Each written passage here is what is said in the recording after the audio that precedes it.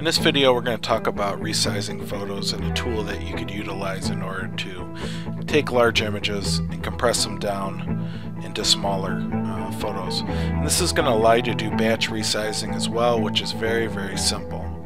What you're going to want to do is go to a website, www.rw-designer.com/picture resize. And when you get to this website, you'll see a icon with a little disk and a down arrow, and when we click on that, it'll give us the ability to save the program.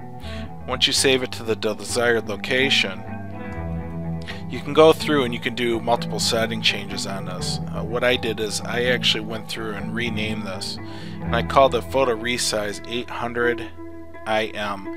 What that allows you to do is it allows you to overwrite the I, allows you to overwrite old photos with the new ones.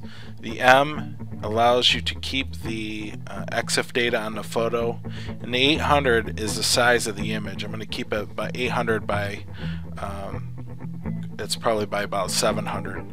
The photo sizes that Five Brother asked for is 640 by 480, but this is going to allow it to stay just a little bit larger, and it'll take very large images and crunch them down to smaller ones. So what you could do is, if you have a folder with images, you can go in, you can grab several images, and you could just move those. You just drag it onto the icon. When the icon highlights, you just let it go. Or you could take a series of pictures that are within a folder, and you just drag that folder right onto the icon. When you let it go, it'll just resize the images. When it's all done, it'll say hit enter to exit. And that's all you really have to do to resize the images. The folder could have 1,000 images in it. If they're very large, it may take a few minutes to go through and do that. However, you cannot do a folder with subfolders in it. It's just got to be the folder with the images. But you can go through and you can grab as many images as you want pictures wise and drag those.